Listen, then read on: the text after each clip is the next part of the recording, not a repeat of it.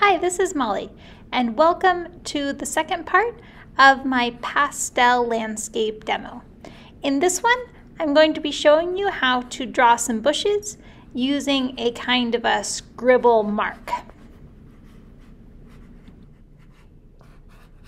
You should have at least 3 colors of pastel that you're working with for any given plant. In this case, I have a green, a brown, a white, and a yellow for highlights. The brown is going to be more shadows, and the green is going to be more mid-tone. I also have a fourth, a little bit of bright blue that I'm going to be adding at the very end. If I had a little bit more gray pastel in my set, I would have used that as well because the bushes in this area are very gray. When you're drawing plants like this, slow way down.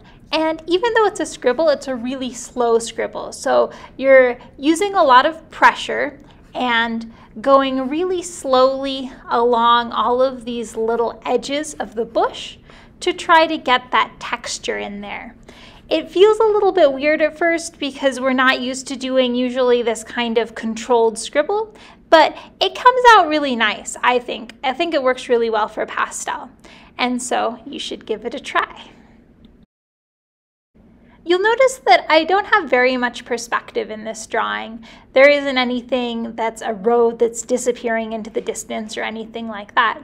But I'm adding a little bit of perspective by changing the size of my bushes so that they're really big and close up at the front of the page, at the bottom of the page.